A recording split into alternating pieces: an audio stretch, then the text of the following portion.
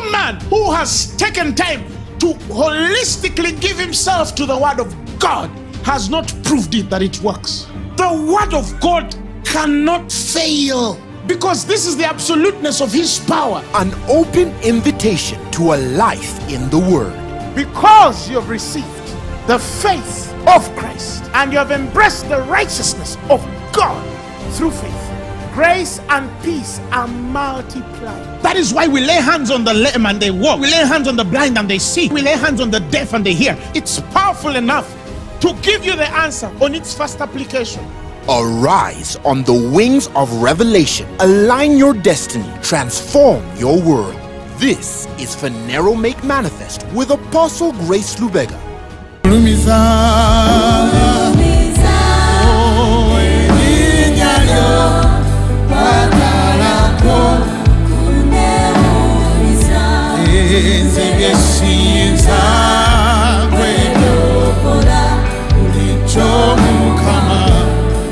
Come on, let's sing it again.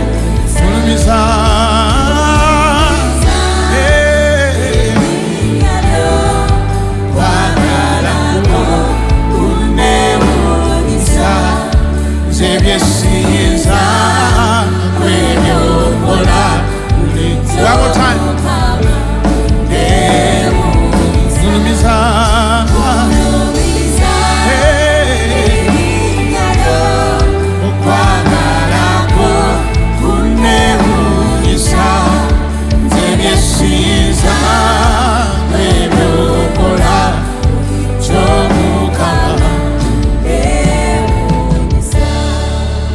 The things you do, no man can do. Jehovah, your soul is. Savior, sins Ola, Chomukama,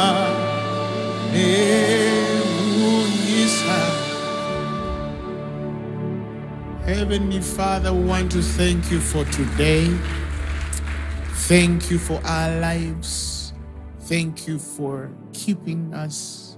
Thank you for leading us. Thank you for teaching us. Thank you for preserving us. Thank you for gathering us. Thank you for providing for us. In Jesus' name. Hallelujah. Happy Palm Sunday. If you came with the palms, I want you to wave them, wave them, wave them. Those of you who didn't, just wave your hands like this. Yay. You may take your seats. Greet your neighbor on the left and on the right, even if they're your wife. This time, treat them like a church member. Tell them, how are you? How is life? How are the people in the overflow? Those are my most beloved children. They're in the overflow. My favorite children. My last borns. The ones I give everything they want.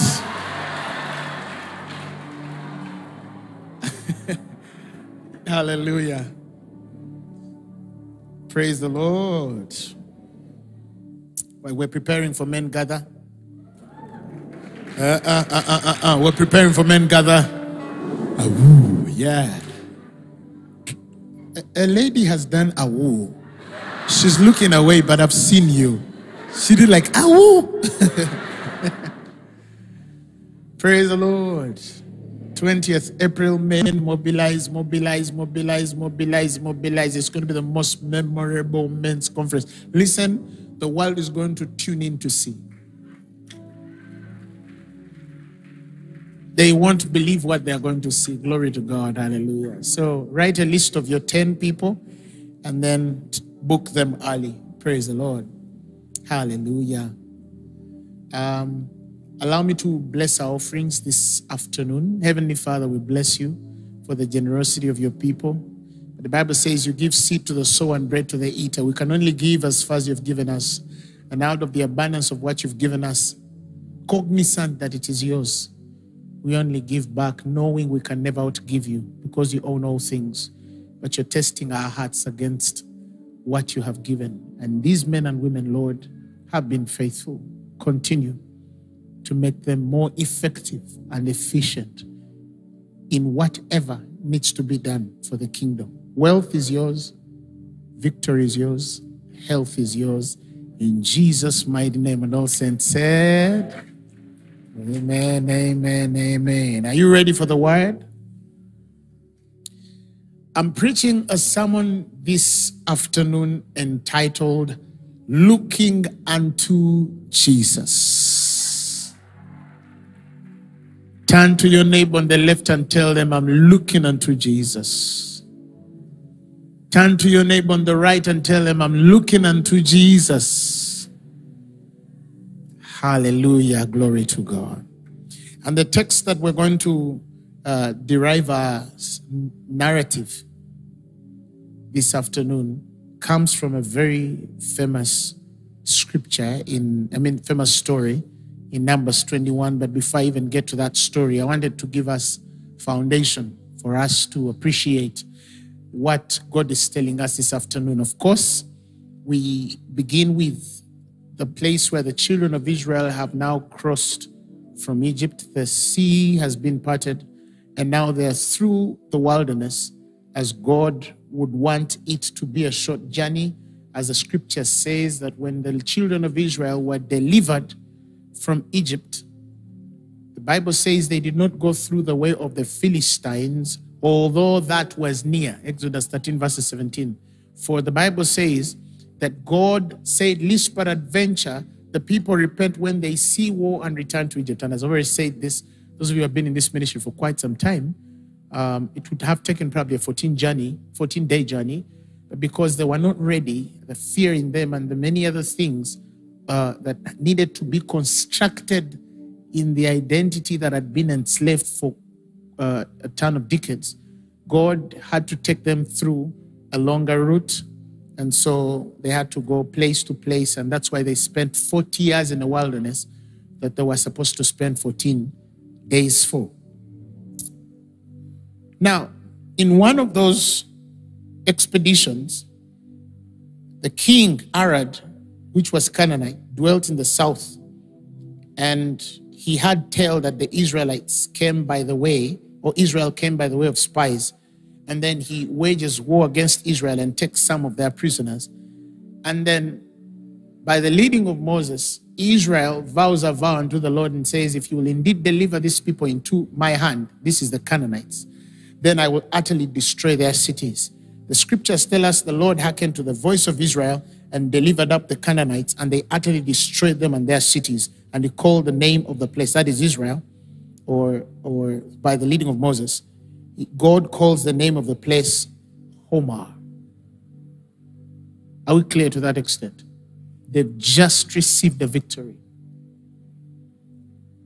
But there's a point I want to give us there. And after that victory in the 4th verse, they journeyed from Mount Hor by the way of the Red Sea to compass the land of Edom. And the soul of the people was much discouraged because of the way. So yes, they carry fear. They're indifferent to the way of the Spirit. They don't yet have a spiritual tenacity to withstand the Philistines. They have to go a longer journey, which is a 40-year journey. And so they have to move place to place. This movement, God is teaching them. He's dealing with them. He's constructing the right attitude, character. He's maturing them to the place of being able to take over the promised land one day. But now one of those days they're taking a route by the way of the Red Sea to compass the land of Edom, which later we learn in text that they spent 40 years of the 42 years around one area, the territory of the Edomites, Mount Seir, the children of Esau. Anyway, so they're discouraged because of the way. The way is so long, they're tired. And because of that, the people, the Bible says, verses 5, spake against God and against Moses, saying, wherefore have ye brought us up out of Egypt to die in the wilderness? Why, in simpler English, did you bring us up out of Egypt into the wilderness to kill us? Why? Why?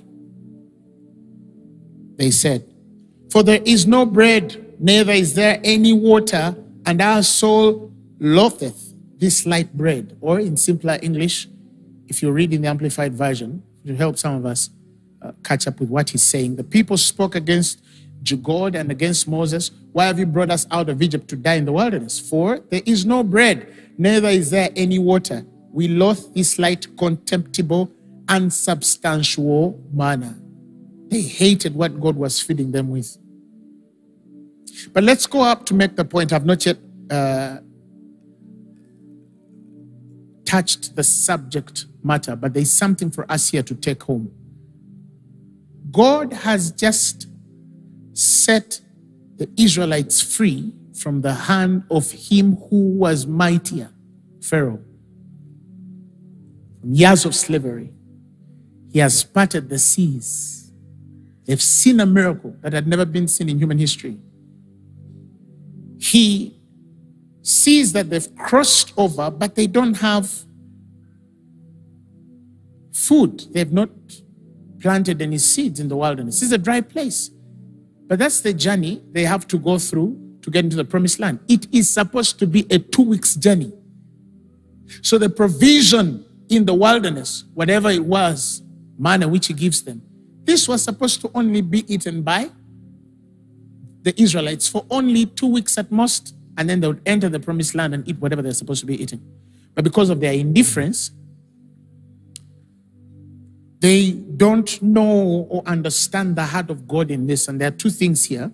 I'll come to that.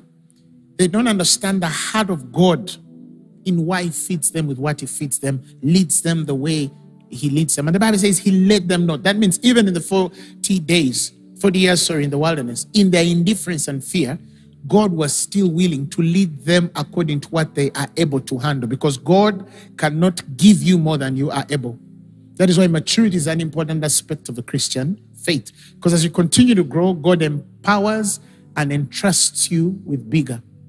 If you're still young, he won't give you much, right? Parents understand this. You can't get your 7-year-old kid and tell them, sit behind the wheel and drive. That would be irresponsible, because that child has not yet matured enough to understand how to go on the road. Because in driving, in the trainings we have had with some of you, of course, some of you, you just got a car and moved it. So you're driving by grace. Can you drive? Yes. Actually, many people know how to move cars. Very few people know how to drive. You find somebody, they're 10 years driving, 15 years driving, and then you ask them, what is defensive driving? And they don't know. But they've been driving for 10 to 15 years. So you're moving a car. Now, those of us who learned to drive when cars were still manual,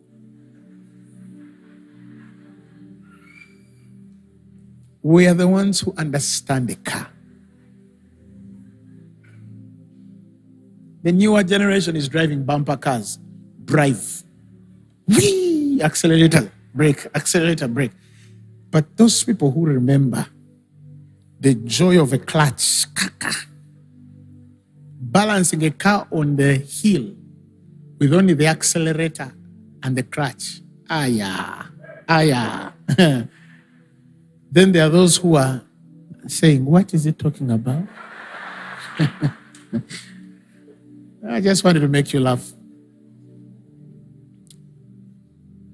But back to what I was trying to say. There are two things here that are important to note. First thing is, this God has just parted seas, separated, delivered them from the hand of Pharaoh. And they've just started walking a journey which is their fault, that while they were still in Egypt, at one point, the Bible says they had increased in number more than the Egyptians. At one point, the Jews were more in number more than the Egyptians. At one point, the Jews were stronger than the Egyptians. And at one point, the Jews were richer than the Egyptians. But they did not take advantage of their strengths to preserve, to consolidate themselves in the land of Egypt. Scriptures are clear in Exodus chapter 7, as Pharaoh testified, the children of Israel were fruitful and increased abundantly and multiplied and waxed exceeding mighty, and the land was filled with them. Later, Pharaoh as well says, these people now have become more in number. This is now Pharaoh speaking. They've become more in number. They've become stronger than us. If we don't tame them, yes, the 9th verse down there. It says, behold, the people or children of Israel are more and mightier than we. This is Pharaoh testifying that the children of Israel are mightier than we are. They are more than us. Now, how can a people more in number, mightier than you, with a stronger covenant than you, be taken into bondage? That's for another day. Because I have a sermon there on, especially on the wisdom of building a nation. How can a stronger, mightier people, more in number, be taken into captivity by a less number, weaker number? And here, the missing ingredient here is wisdom. The Egyptian knew how to run a nation more than the Jew. This is deep, but that's for another day. That's for another day. So it's their fault. It's their fault. But look here, they're still blaming God. Now he has parted the seas for you, delivered you from the hand of Pharaoh. You're going through the wilderness, the first point. You have been given victory over the Canaanite. And just a few steps through the wilderness, they are already speaking against God and Moses. And this is for truth. That's human beings. Some of you, as you continue to grow, you will realize that human beings are exactly like that. And some of you are paying the full price of having invested and done good for people who now either have turned against you or hardly recognize your contribution in their lives. I watched a video a couple of weeks ago, and this person was standing before the camera saying, I'm done with helping people. Any of you who thought you were coming to me, probably this person was a philanthropist. And so they used to give, help the poor, help the sick, distressed and disadvantaged in society. So they were known for being a giver. And I think some of the people who were giving turned against them. And this person says, I'm done with helping people. People are wicked. I'll keep my money and eat it with my children and die. And some of you are at that level because you were disappointed like God and Moses was. The very people God has rescued in slavery, parted seas for, given food, given everything they need, given them victory over their enemies, they can still murmur because the journey is longer, which is, as scripture has showed, their fault.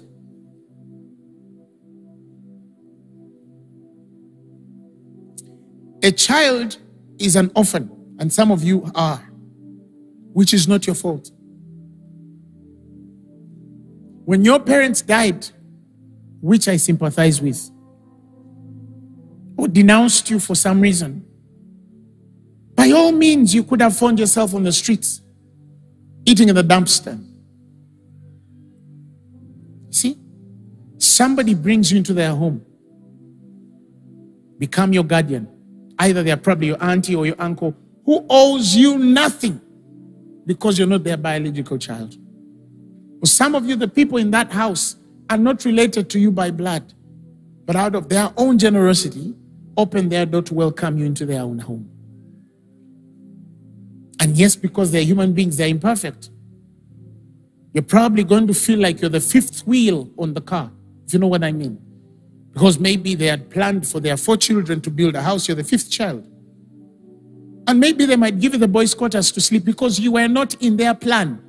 But even the generosity to extend love to you and give you that room. You might not live like their children, but at least they have considered to give you that room. You get it? They might not take you to the schools their children were taken.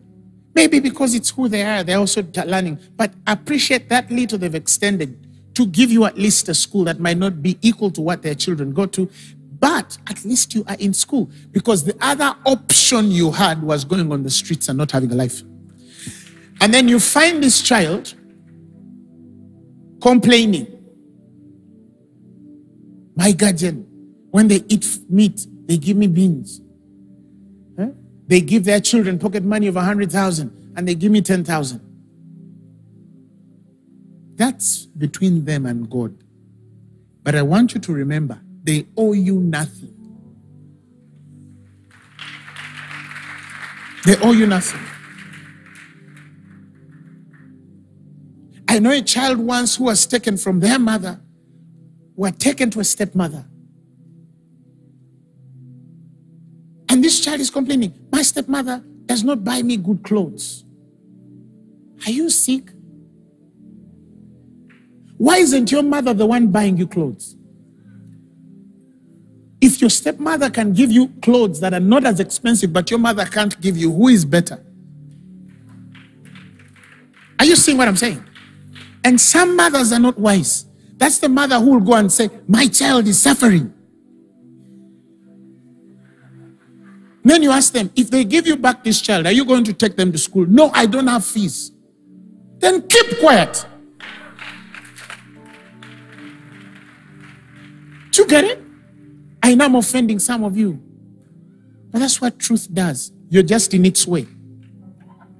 You just found yourself in the way of truth. So it knocked you, not Apostle Grace. Do you get what I'm trying to tell you?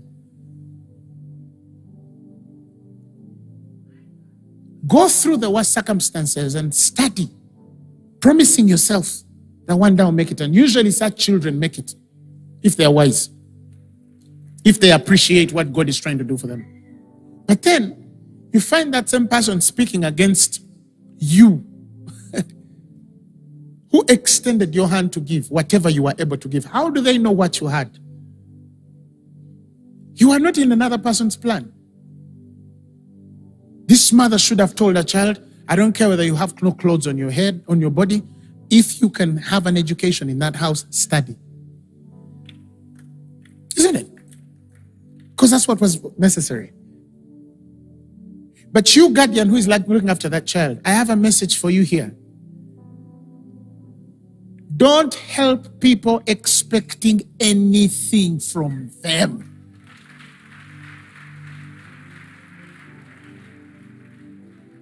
Expect from God and only God. Otherwise, you stop helping people. You'll be disappointed in who they are. These are fallen Adamic.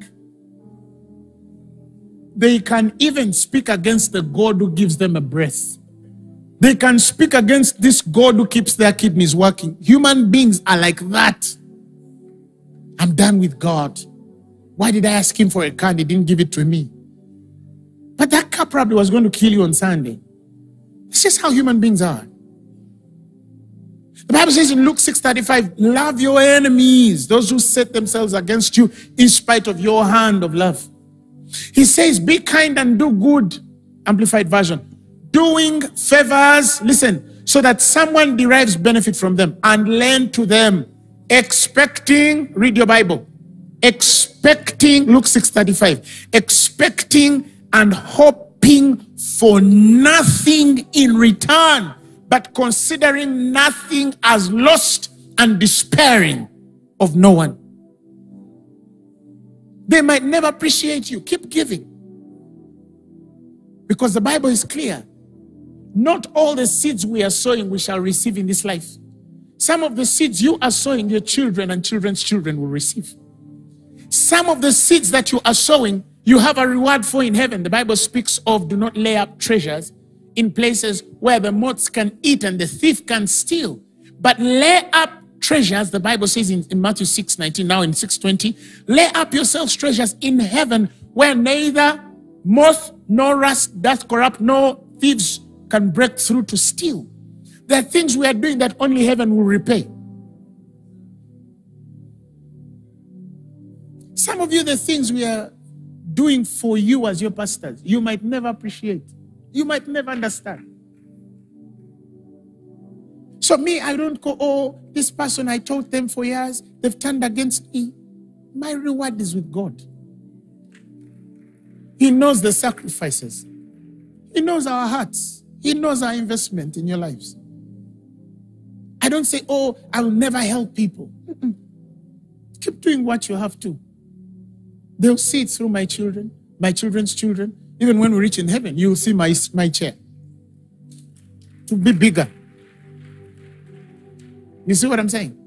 That's the attitude you must have.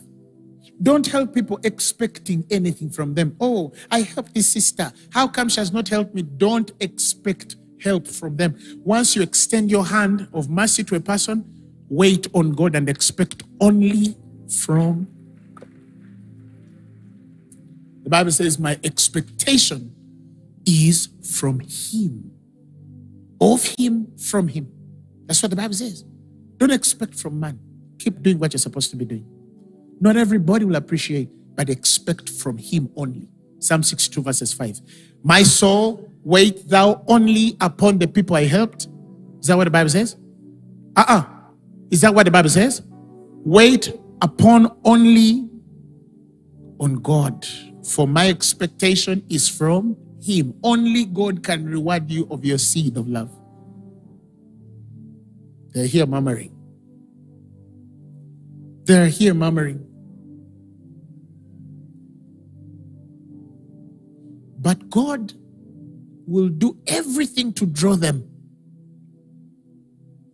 They are weak, but He'll do everything to still love them out. Don't give up on people. They might be crazy. You just keep doing what you're supposed to be doing. Eventually, God knows what to do at the end. But the other second point is, He's taking them through the wilderness because, He's giving them manna because He doesn't want to make them comfortable in what's not inheritance. You get it? In what's not what? Inheritance. Otherwise, they will not aspire to transition to where God wants them to be. I'll give you an example. Imagine there's a thief out there, okay? And he's stealing for food. He's on the streets begging. He's probably eating the crumbs that people throw of food. He's depraved of even the basic necessities of life. Then he breaks through a supermarket or somebody's house to steal, and he is arrested. And on arrest, this prisoner is taken into a prison cell somewhere, or a prison, a general prison. He enters his cell. Ding, ding, ding, ding. The door of lunch comes through. And then lunchtime, they serve him with 3 pieces of chicken, 2 pieces of pork, some saffron rice, a salad, barbecue sauce, a classic lemonade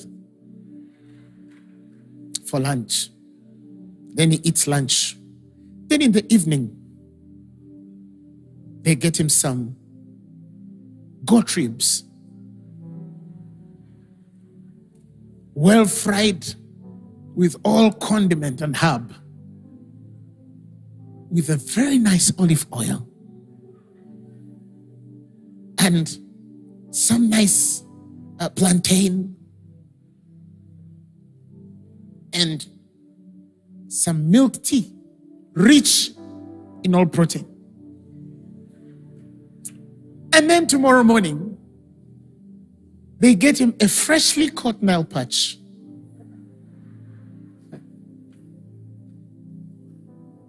Baked in the oven for about a couple of hours.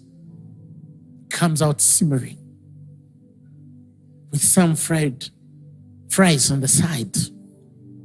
Okay? This is a thief. Then He gains weight. Every time he's belching because he's eating good. Then after 6 months, they tell him, you're free to go. Did you get it? That guy will be like, wait a minute. Am I going back to beg? He's going to find a way to go back in what? Prison. That is why when a man is being fed right, if you can feed a man right, it doesn't matter what slavery you put them in, they can stay slaves for decades, till their life, till the end of their lives. That's what the Egyptians knew. These children of Israel are under forced labor and they are enslaved by the hand of Pharaoh. But they make sure they eat fish. They eat cucumber, watermelon, broccoli. If you remember their complaints, we remember the fish we ate for free. Numbers 11 verses 5.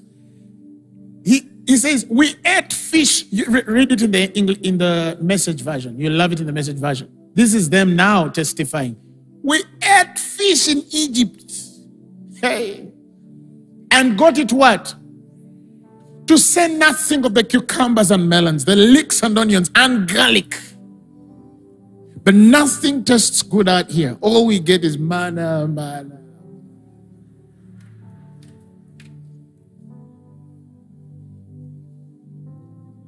And this is a spiritual warning. If you're that kind of person out there watching me or sitting in this room, and you derive pleasure, satisfaction in how you eat and what you eat, then it doesn't matter whether you see the shackles on your feet or not. You are enslaved. Food is your God. It's your go-to place. It's your personal person. It's the thing that understands you. Fire. I said fire. The Bible says their end is in destruction. Whose God is their belly. That's how the children of Israel had been the best. Food should not be your God.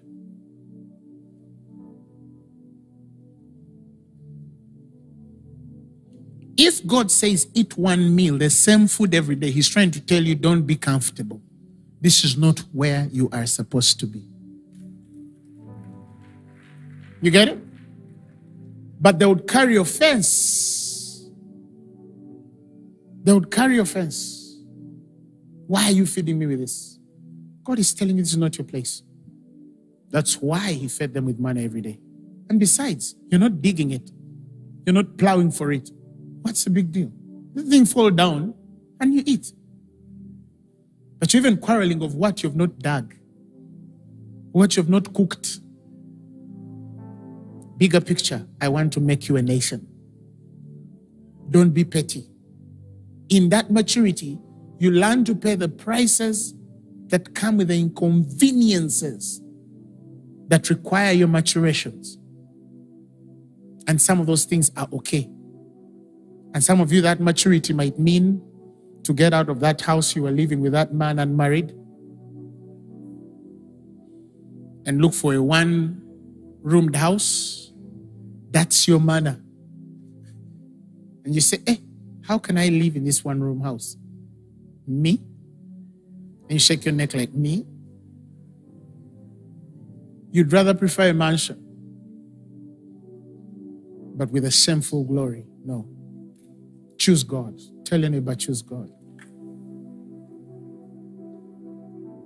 I know my daughters here who chose borders, not because there's no fellow willing to buy you a GLS 63, a G-Class, but because you said, let me wait for the right one. Let me wait for the right one. Are you following what I'm saying? I can't tell you how many offers some of us got to leave this country because there are people who felt that our nation was not appreciating our gift. Temptation.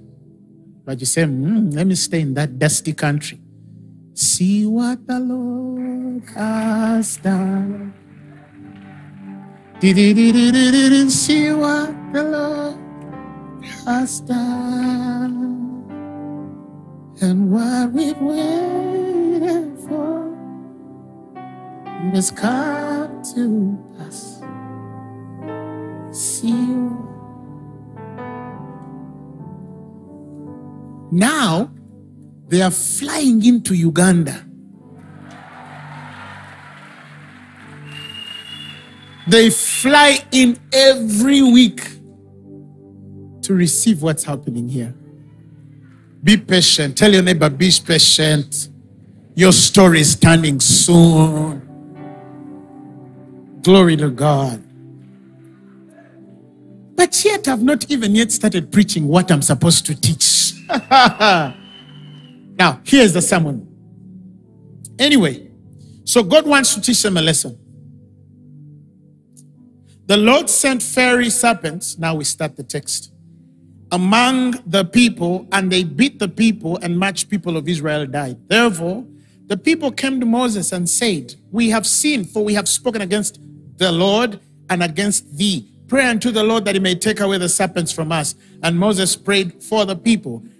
And the Lord said unto Moses, when he prayed for the people, make thee a fiery serpent and set it upon a pole, and it shall come to pass that everyone that is bitten, when he looketh upon it, he shall live. And Moses made a serpent of brass and put it upon a pole, and it came to pass that if a serpent had bitten any man, when he beheld the serpent of brass, he lived.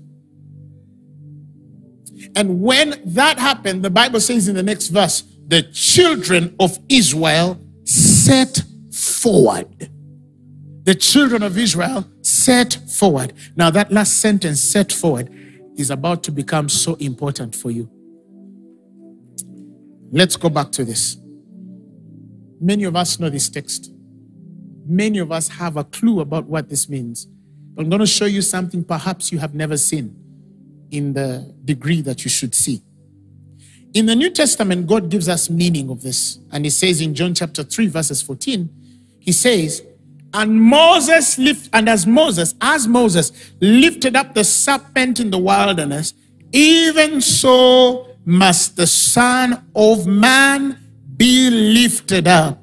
As Moses lifted up the serpent in the wilderness, in the times of trial for man, even so must, not may or could, he says, must the Son of Man be lifted up, that whosoever, that does not exclude any man listening to me regardless of where you are, whosoever believeth in him should not perish but have eternal life.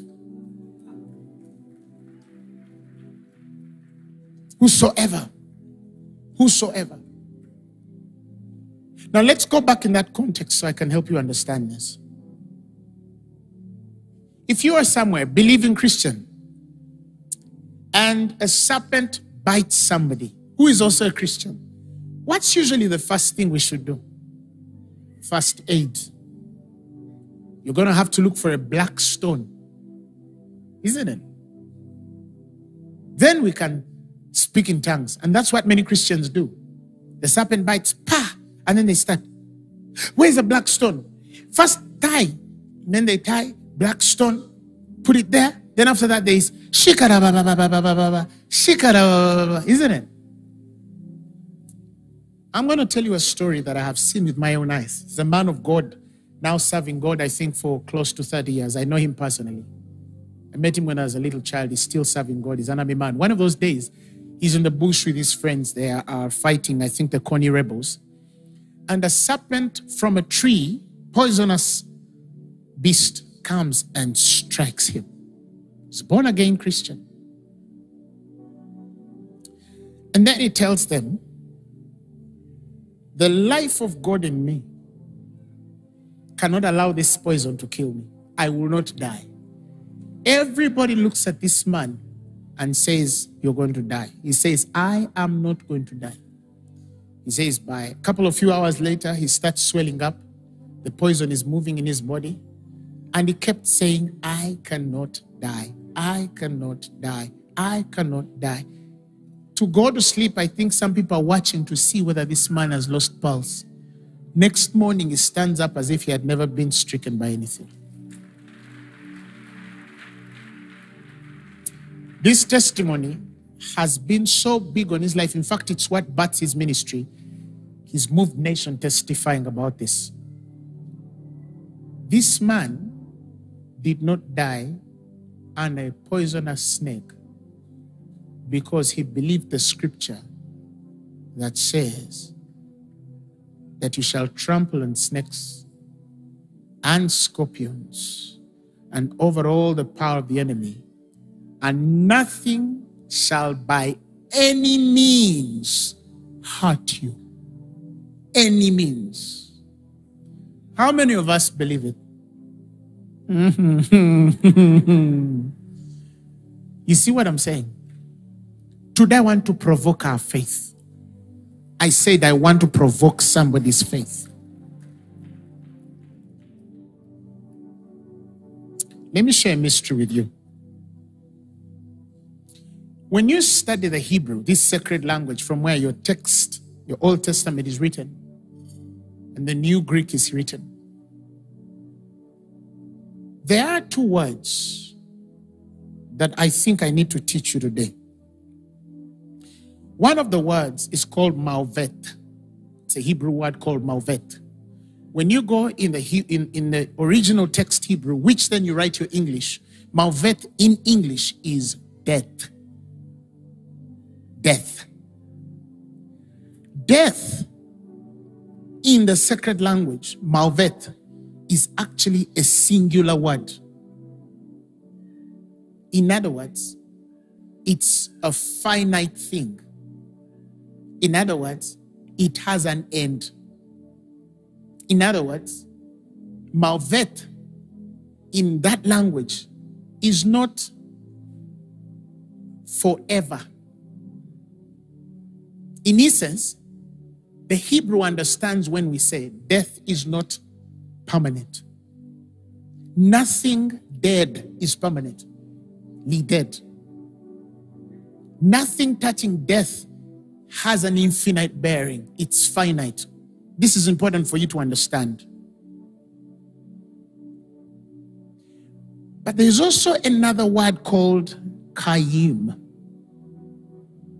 And Kayim means life. But when you study that word Kayim, life, it's actually plural. In other words, the Hebrew would call it lives because it's infinite, it's endless. It means death in any nature or form has an end and it's finite. But life in its divine essence is endless and eternal. It means nothing dead is permanently dead.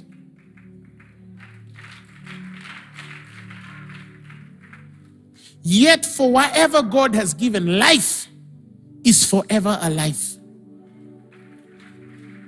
Do you get it? Do you understand this meaning?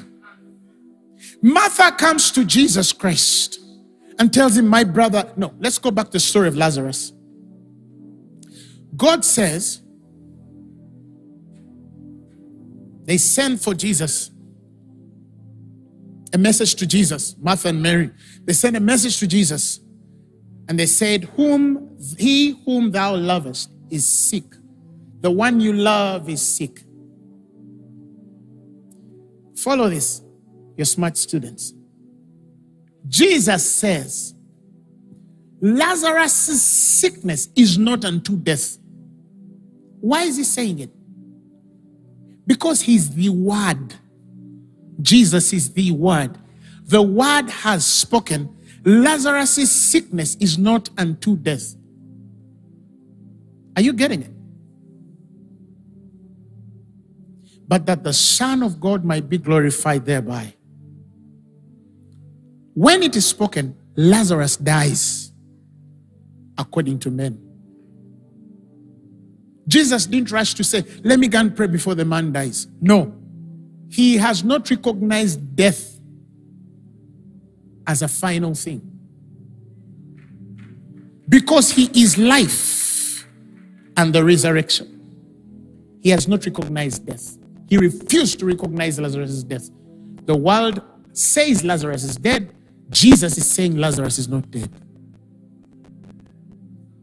Lazarus is dead. They put him in a tomb 4 days. Jesus is saying Lazarus is not dead. So after 4 days, people are crying. The world is screaming. They're all loathing, acting pain. And then as Martha hears the rumor that Jesus is coming, she goes to reach out to him.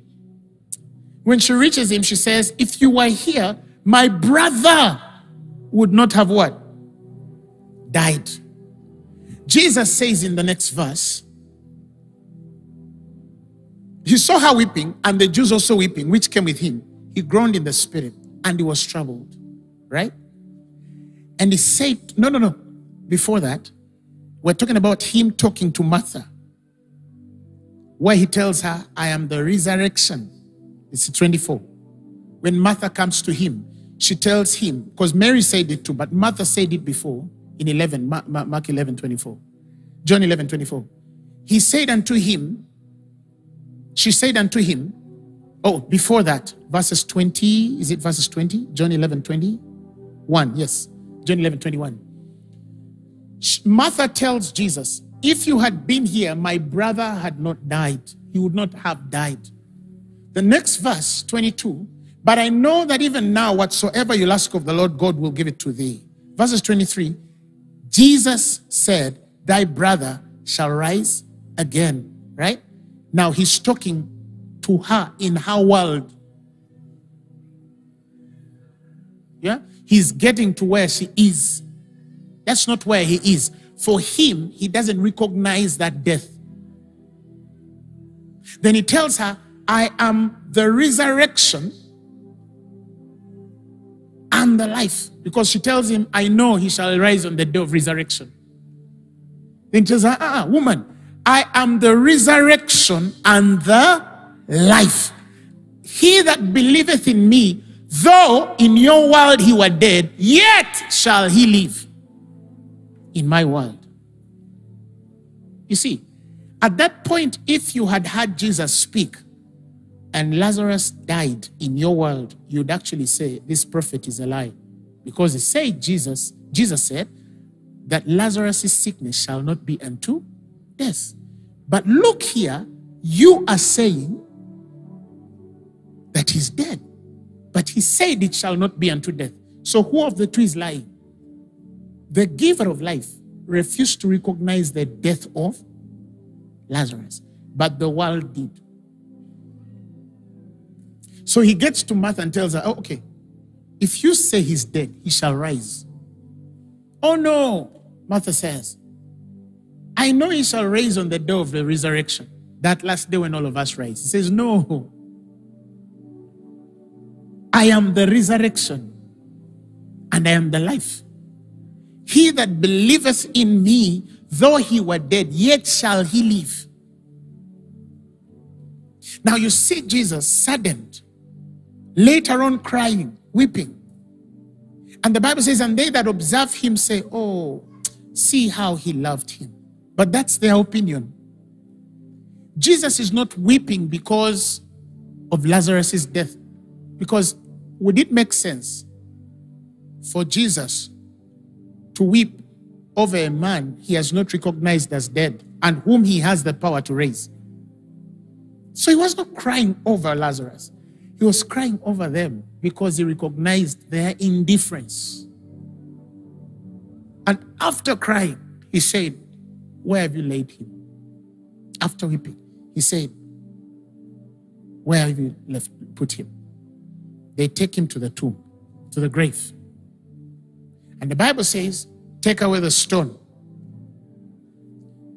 He doesn't say, Lazarus, rise up from the dead. he says, Lazarus, come forth. But remember, at one point, he thanks the Lord because he hears his prayer.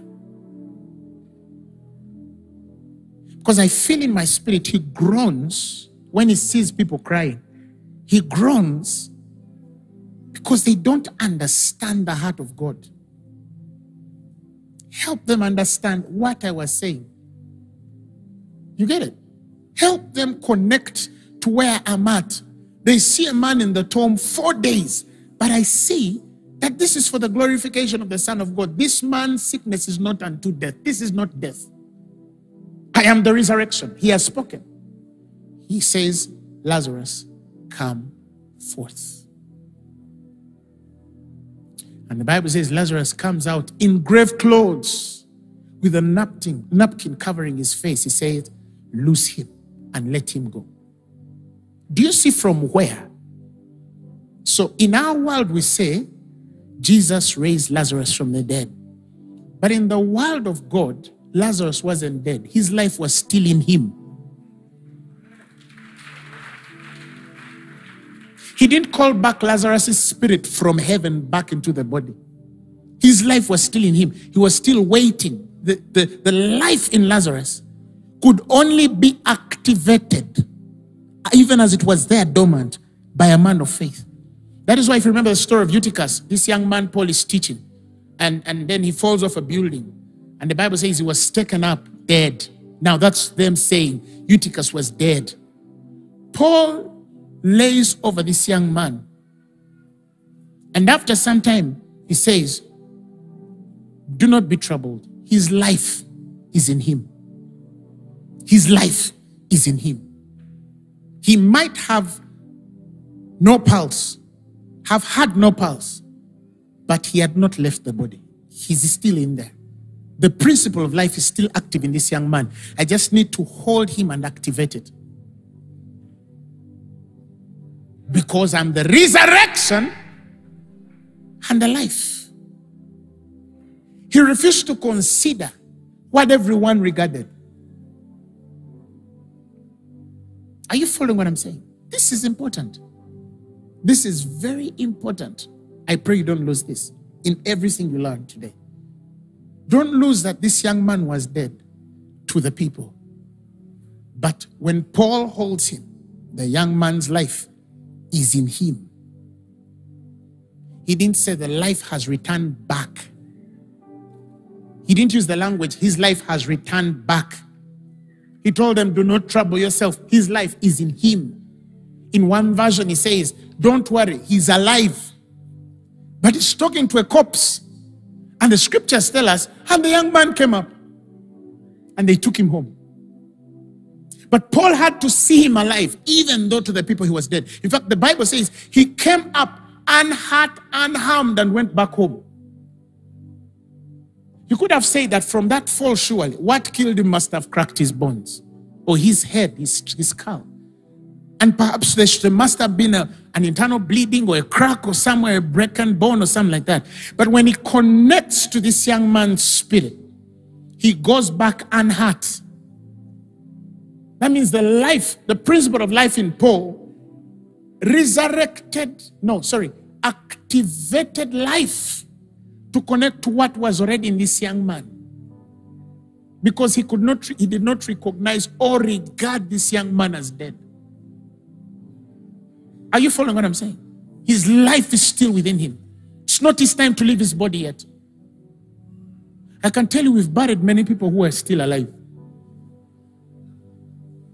Who has understood this?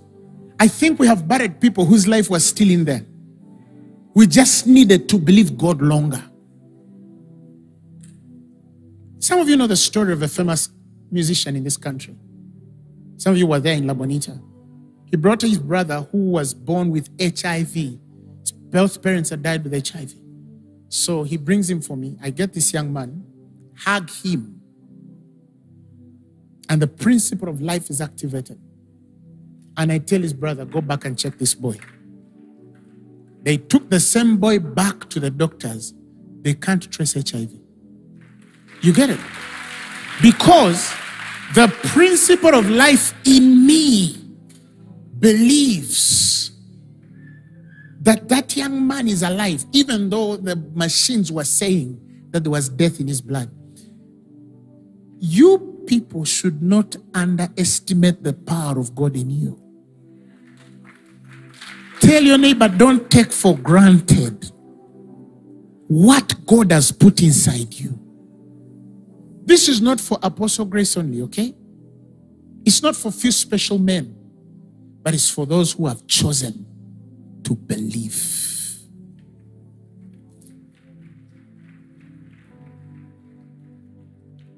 That is why in the story of Christ, when he's at the cross, the Bible says he gave up the ghost. He gave up his spirit. He could not die. Do you get it? There was no death in him. Jesus could not die. When he had received vinegar, he said it is finished. He bowed his head and gave up the spirit. The spirit didn't leave him. He gave it up. He said, it's the only way this body. It's the only way this body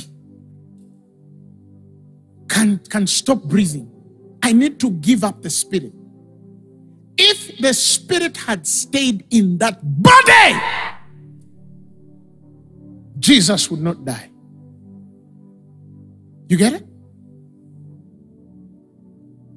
That is why the Bible speaks of how death could not hold or had no hold on him. Acts 2:24. It says, let's read it. Whom God has raised up, having loosed the pains of death, because it was not possible that he should be holden of it. It was not possible for death to hold Christ.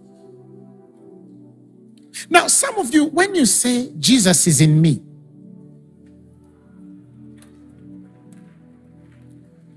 it means that the principle of life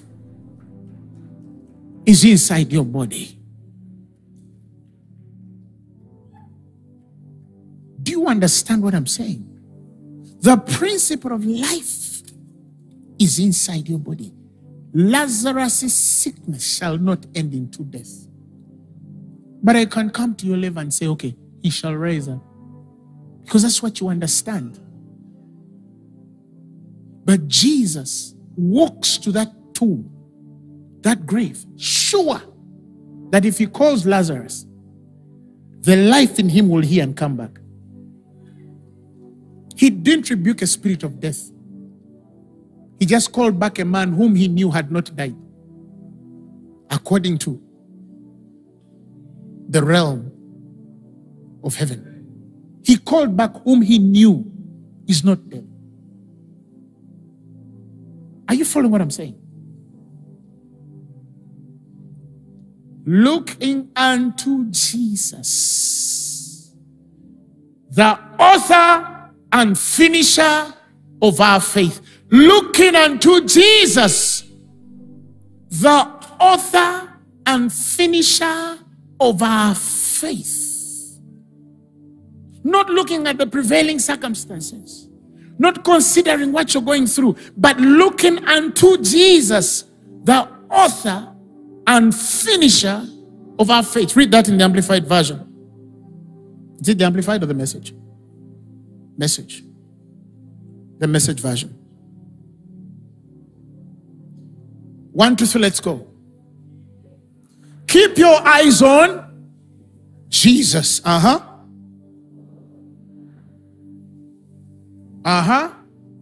Study how he did it, because he never lost sight of where he was.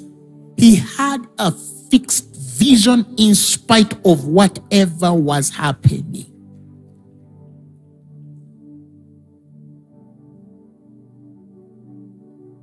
He had a fixed sight, a fixed vision of whatever was happening.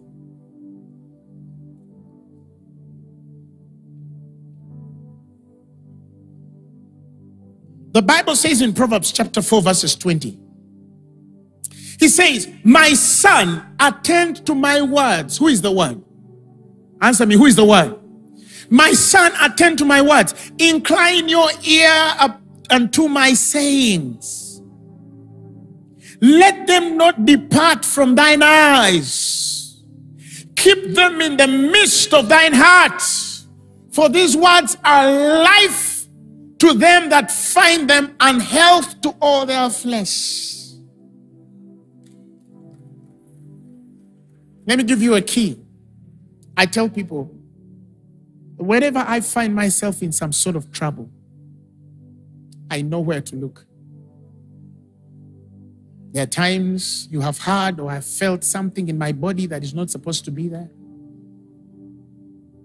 If I call anything or anybody or drink anything, the first thing is I turn my eyes. I look. I look at the Bible. Yeah, her sight has been open. She's seen something. I look into the Word. And I look for the scriptures that support what I want to see. And I create a mental image. The Bible says, with my mind I serve the law of God. And look at the possibilities, the infinite possibilities that are burst through faith. And adrenaline is shot in my spirit. And I start to confess. Cannot tell you how many times I've been under threat, even this ministry.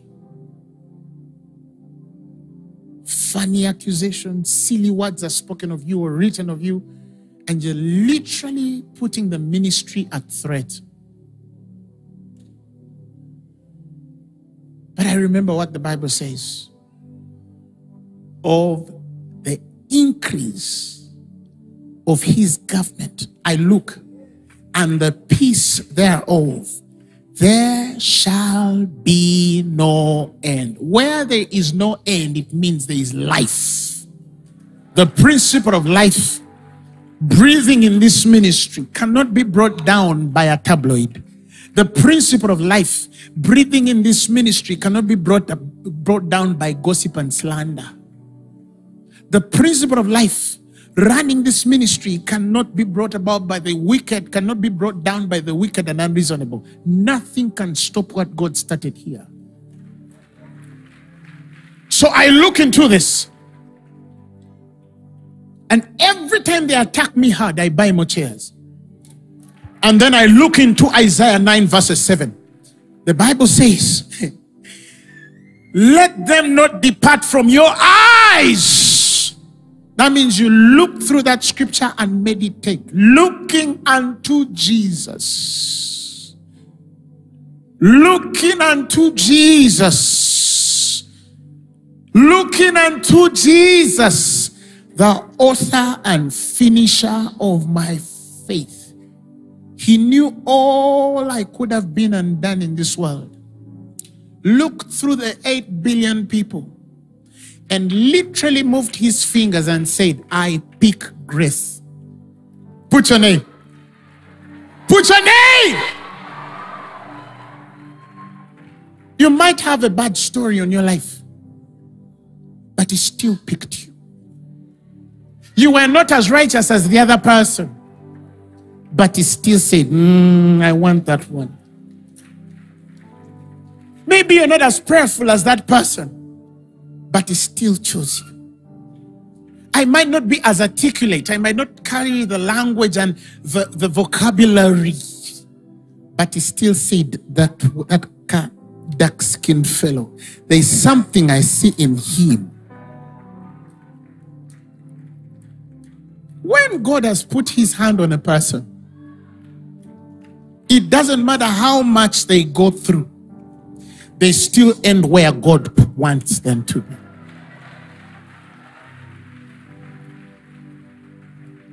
Touch somebody on the left and tell them, I didn't choose me.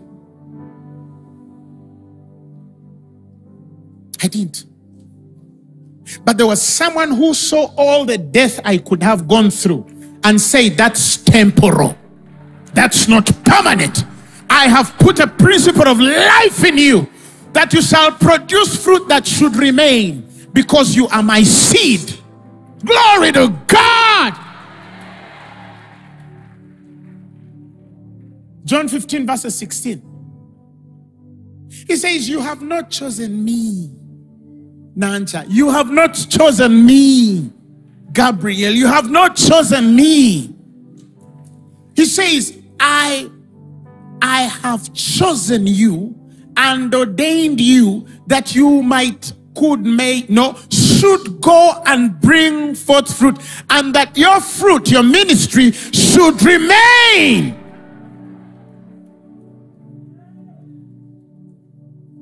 Nothing can bury me. Nobody. Because I didn't choose me. He saw everything I could go through. And he said, my choice. Hallelujah. Glory to God. Am I preaching to somebody, or I'm preaching to people upstairs? Those ones seem like they're hearing me. Do you get what I'm trying to tell you? When you're in trouble, don't consider the things people are saying. Don't consider the circumstances. Set your eyes. Look, he says, let them not depart from your eyes. Keep them in the midst of your heart. For they are life to them that find them, and medicine to all their flesh. Now he goes down here to emphasize on the eyes, the heart, but he also introduces the confession aspect. Verses 23, same text. Keep thy heart with all diligence, for out of it are the issues of life. When he says keep them in your heart, he says as you bring the word in, he says guard it also. In other words, God says, you are my glory. That's his word, right? But then circumstances come in your life that disqualify you. And the devil starts to say, if you're God's glory, why are you like this? If you're God's glory, why are you doing this? If you're God's glory, why is this on your life? Right? Then people start judging you, criticizing you, or circumstances start to question. If you're the glory of God, why are you broke? If you're the glory of God, why are you this? If you're the glory of God, why are you this? Now, this is why he says, on the exception of taking in the word, make sure you guard your heart to not let that nonsense that they are speaking about you to enter your spirit. I refuse whatever they're saying about me. I choose to hold on to what God said.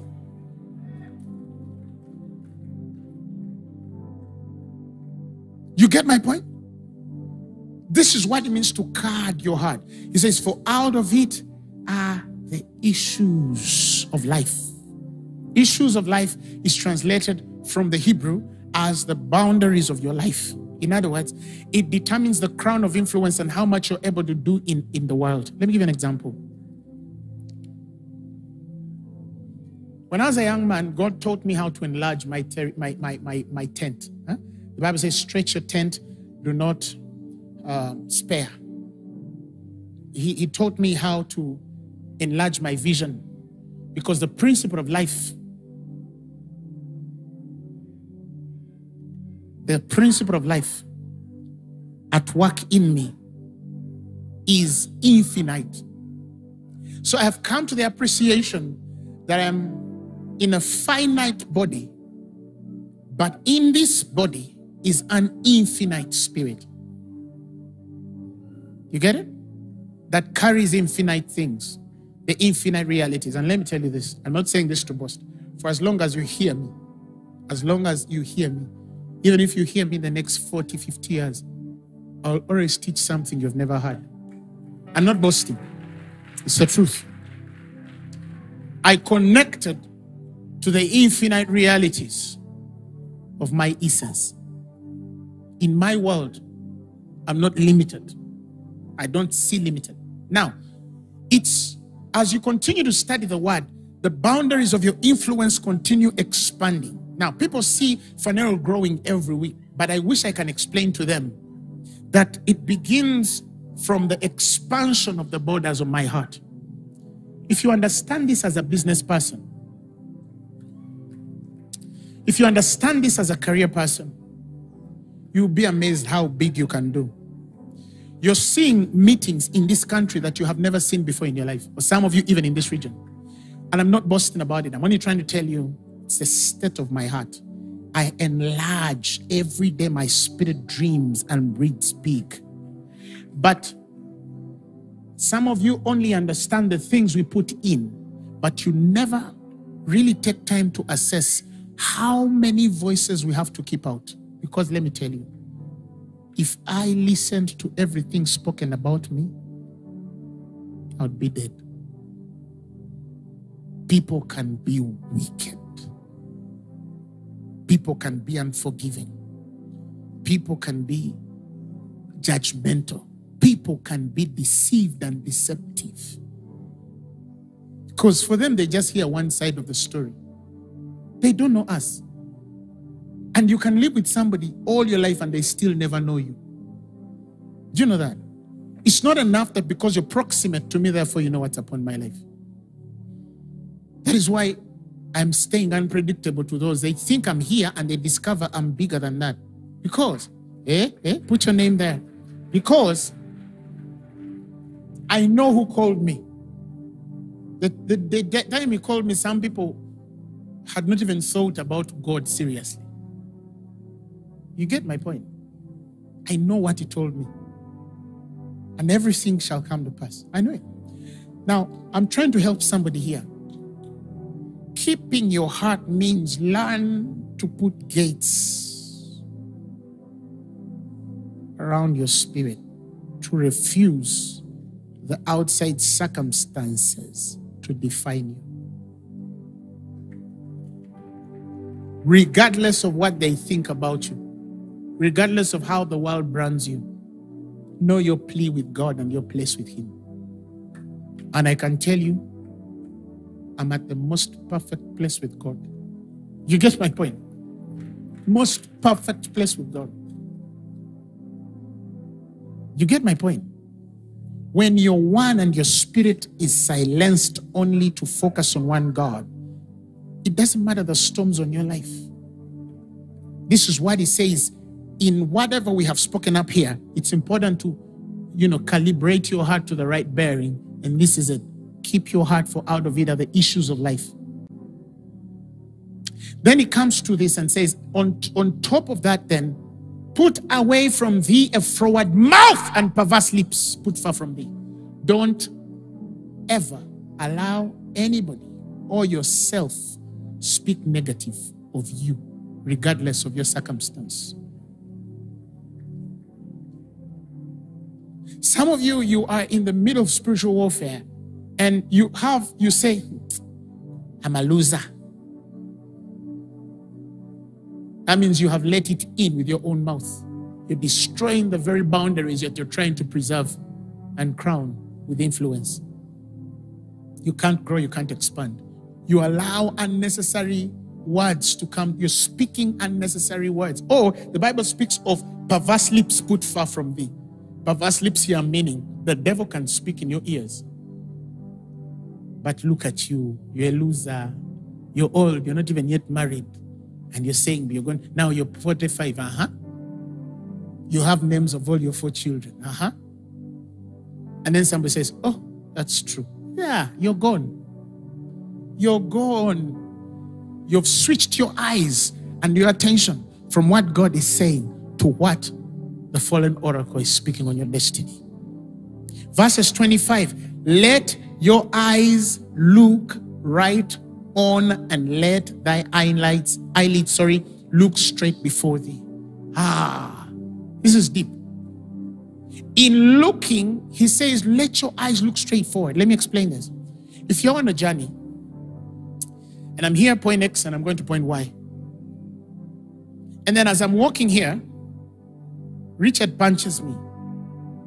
Disease, poverty, challenges, struggles. And then I turn to Richard and I say, Richard, why have you punched me? I've left my course, right? And Satan now studies you and realizes there are things I can do to offset her. Any day I want to get her. Some of you, he has learned the keys that take you off course. He can say, I can actually destroy this woman's destiny by her boss. let me make him so overbearing that every time she's about to connect to something, something happens. And your boss becomes a problem. You're in, you're out, you're in, you're out, until you leave the course of what God has designed. And every time you're looking at what your boss is doing to you, it's your prayer request. My boss is doing this. My boss, oh, you've lost. You've lost the course. He said, look straight. Look before you. Look at the future and where you're going. This is inconsequential. Oh, you've been diagnosed with HIV. So what? I don't believe that any disease can kill me before the fulfillment of my assignment on the earth. But the doctors can tell you, but this kind of disease, you cannot live longer. Cancer is incurable. It's stage 4, darling. Prepare your house. You're going. And then instead of keeping your vision on what God has placed on your life, you turn your eyes and start attending to this that is killing you. You start putting your house in order, yet God is saying, I'm not even there, I'm here. You have refused to look right on, to let your eyelids look straight before thee. You are diverted by the circumstances. You're diverted by your landlord issues. You're diverted by your baby mama issues. You're diverted by your weaknesses. You're diverted by all of that nonsense. Listen, it doesn't matter what is happening in your life. Just keep your course. Yes, I know I'm 62 and I've not yet built, but the Bible says that there are houses I have not built, I must enter. Vineyards that I must eat of that I have not planted. That does not take away the word of God, that it doesn't matter how this will come. I have to inherit whatever God has said on my life. Keep your eyes on course. You get what I'm trying to tell you? Things might come and stagger you, but God is looking for a person who says, I'm coming from X, I'm going to Y. They're hitting you, but you're on one course. Like, poo, poo, poo, poo, poo. But where are you? Are you hearing me? That is why I can't answer a social comment. You can't find, do I have a Facebook page? If you find a Facebook page in my name, it's not mine. I have no time for detractors. I'm so busy with God that I don't have an Instagram.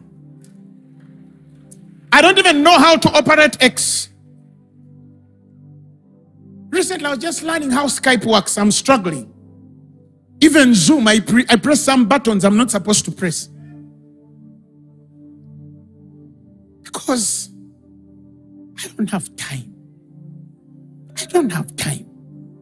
But to answer YouTube, Lubega Grace, look at where you're going. The people attacking you can't do, even if they removed you and they put them here, they can't do what you're doing. If you removed me and put them here, they can't. You get what I'm trying to say? Tell your neighbor, fix your eyes on where you're going. Now you understand what the Bible says. Looking unto Jesus. Let's go back to that portion of scripture. Aha, it has come back. He said, keep your eyes on who both began and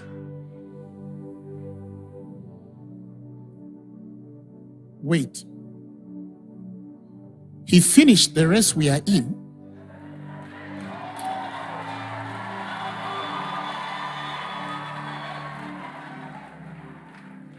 He finished the race we are in. So that means if I'm to look at him, I don't look at him on the track. I look at him on the finish line. Hey! Touch 3 people and tell them, I will finish well in spite of the circumstances. Njakumalako! I know where I'm looking. You may sit down for a few minutes. Do you get it? Hey. You're here thinking that renting is your destiny. You think they're going to divorce you. You think after your madness there is no life after that. No, God can start here and reconstruct you. God can start from your madness and build a story.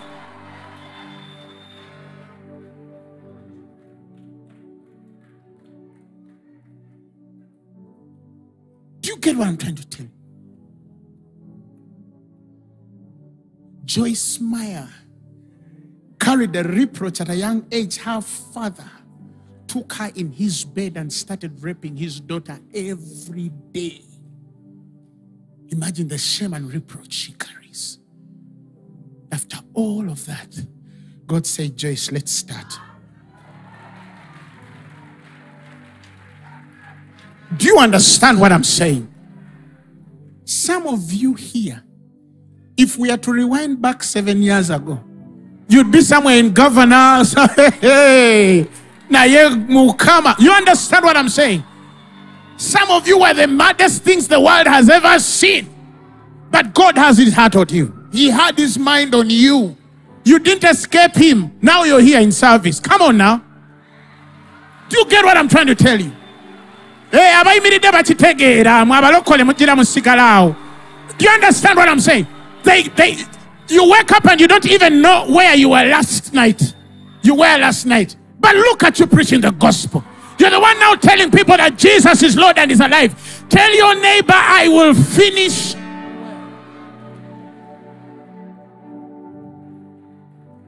Looking unto Jesus, which is the author. Don't judge people on their journey. Some of the people you're judging tomorrow are going to be the apostles. You continue. Some of the people we are writing off tomorrow are going to be our instructors. Because you might be done with them, but God is not. God is not. Hey, that's God. Get used to him.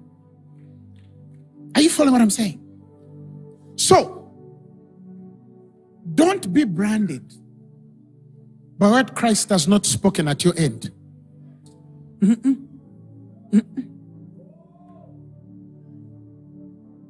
When you begin from his end, you can't sound poor.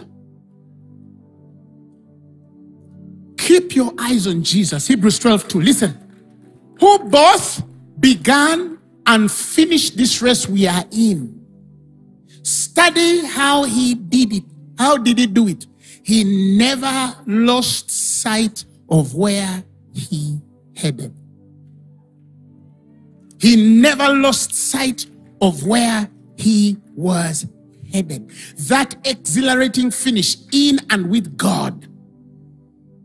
He put up with anything along the way, cross, shame, whatever. Now he's there in the place of honor, right alongside God. And God says, copy the exact story. You might fall along the way, mess up, be ashamed, have issues, what, be broke. Yeah, keep your eyes. That's what he was trying to tell the children of Israel. You've taken your eyes off me. You're looking at manna. You're looking at the road. Okay, let me send some serpents. The serpents start biting. Pop, pop, pop. They go to Moses. What do? I'm trying to teach them one lesson. To only look at one thing. Put up that snake. That brazen snake on the pole. Whoever will look at it shall live. And they all started looking. And the Bible says, and every man that looked at that serpent lived. Verses 9. He lived.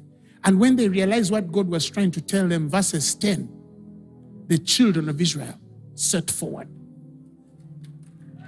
You got it? The children of Israel realized what he was trying to tell them.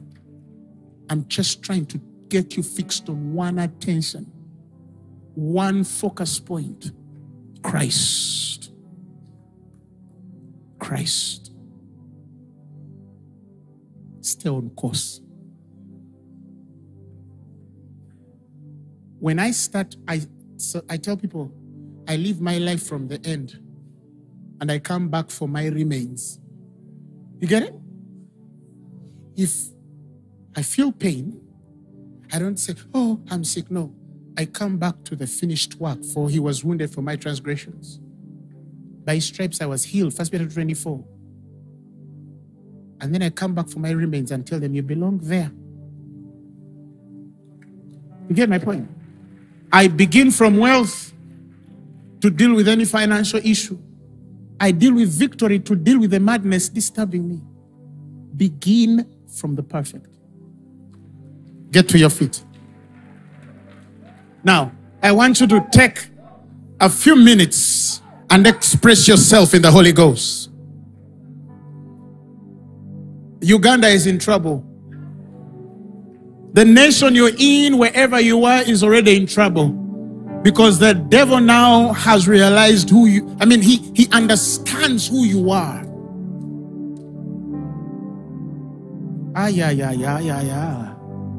Open your mouth and just speak. Thank God for your word. Thank him for his word. Thank him. Speak in other tongues. If you can't speak in tongues, just express your gratitude to God and speak into the things that have been troubling you. Say, I refuse to recognize you sickness. I refuse to recognize you poverty. I refuse to recognize struggle. I refuse to recognize that rent. I refuse to recognize the wickedness, the scandals, the words spoken. I refuse. I choose to look unto Jesus. Fix my eyes where he is. Ratata parade bazombra katalapa.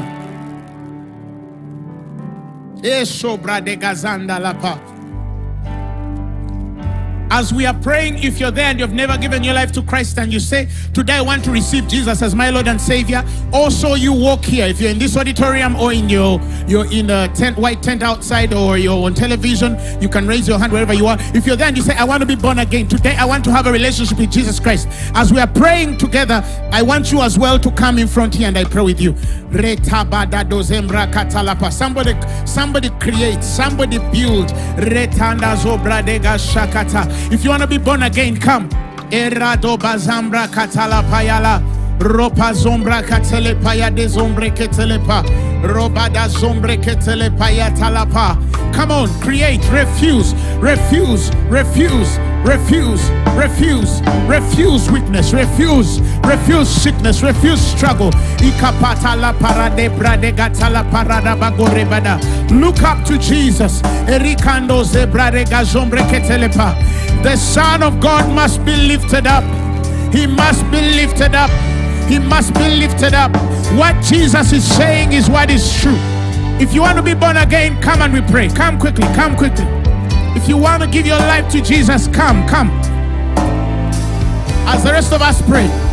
If you're in the tent, come here. Come inside the building.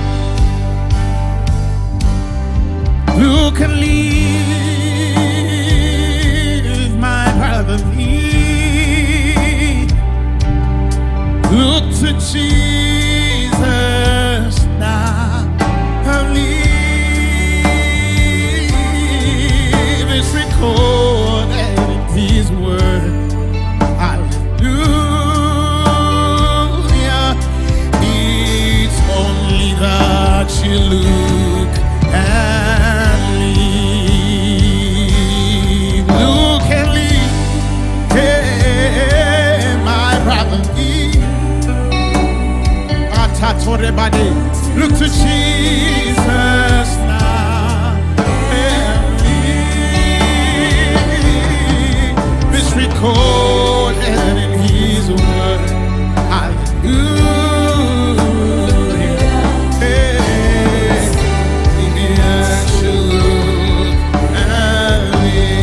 look and leave. My brother, leave.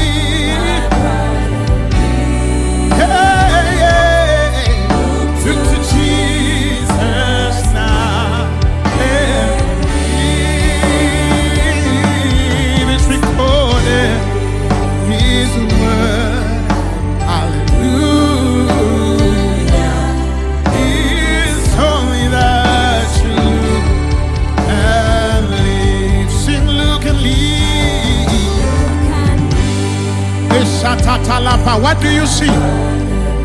What do you see? What do you see?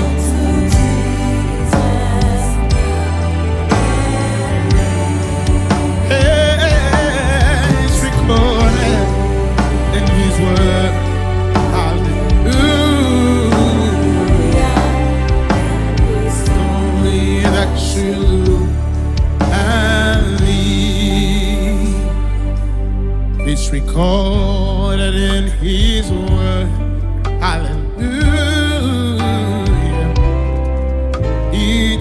me that you look at me. Your grace is enough. Your grace is enough. Your grace is enough for me. Hey, come on, sing it. It's your grace is enough. It's your grace is enough. It's your grace is enough for me. Hey, Chisacho, Shimala. Hey, Chisacho, Shimala.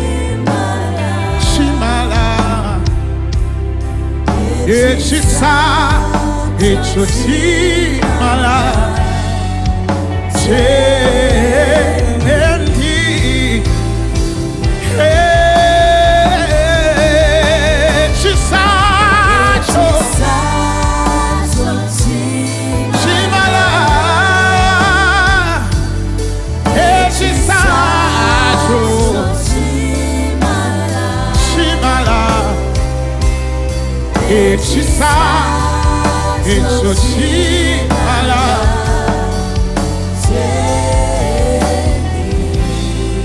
Thank you, Lord Jesus.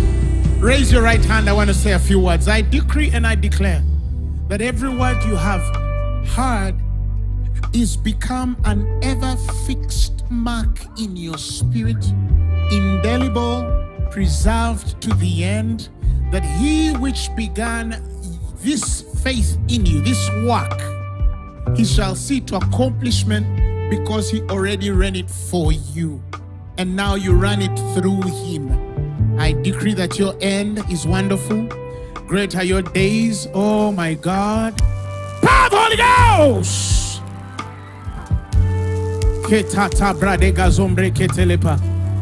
God opens your eyes to see what you must see. Alicia, come. I want to lay hands on you. Riba zambra gatala payade. Ropa zombre ketetele payada de bazo. Riba zombre ketele payala de gazombre ketele pa. Reba dede. Put up your hands. Kibra regata dalaba. Receive the anointing. Oh my God. Mate brodobo zigarapa. Ratati lambrande go zigaraba. Receive the anointing. Ripando zibra de gazanka talapala de debo. You will finish well. You'll finish strong. You have overcome by Christ. Greater days are ahead of you. The worst has already happened. The best is yet to come. You're doing big for God. Your heart is enlarged. Your vision is big. Your hearing is accelerated. Supernatural speed and momentum are yours. I see the redemption of time, the redemption of years. God redefines you. His vision comes with clarity, and you will not fail. If you've received it all, shout amen. Shout amen. Shout amen. Thank you, Lord. Hallelujah. Just give me a few minutes and we lead these ones to Christ. I see some people from Chikoni. I'm going to ask Beatrice Buxton, can you go and attend to those ones? The rest of you, just repeat these words after me.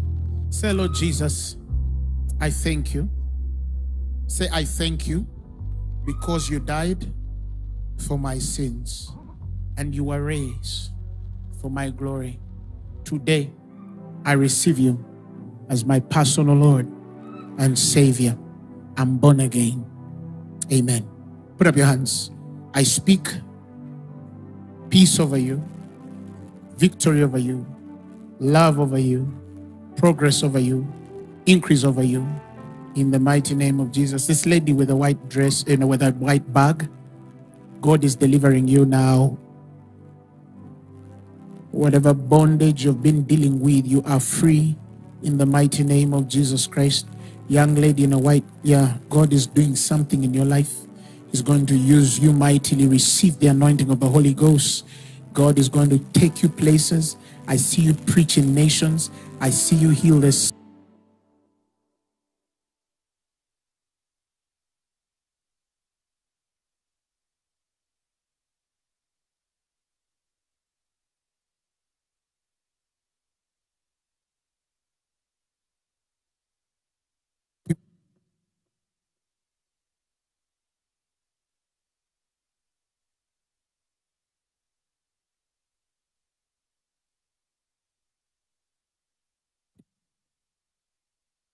God is going to help you.